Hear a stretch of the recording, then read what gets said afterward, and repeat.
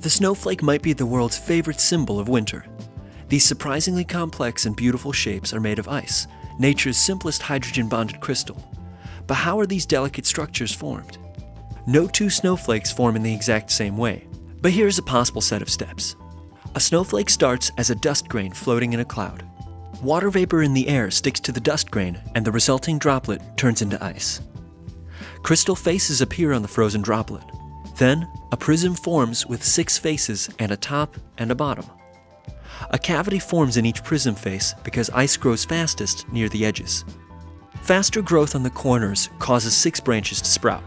The lines in each branch are due to ridges and grooves on the surface.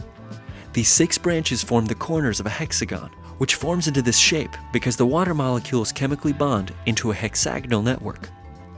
When the temperature cools to 9 degrees Fahrenheit, new growth at the branch tips narrow. At 6 degrees, side branches begin to sprout. Suddenly, the crystal encounters a quick blast of warmer air, followed by cooler air, and even more side branches sprout.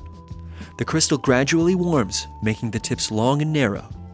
The crystal falls into even warmer air, which slows the growth and widens the tips. Finally, this unique and delicate structure falls to the earth, along with countless other snowflakes. The old saying that no two snowflakes are alike may be true for larger snowflakes, but not for smaller, simpler crystals that fall out of the sky at earlier stages, before they've had a chance to fully develop. Still, their ever-changing environment and the many ways that H2O can bond on the crystal's surface means that snowflakes can have a mind-boggling array of shapes.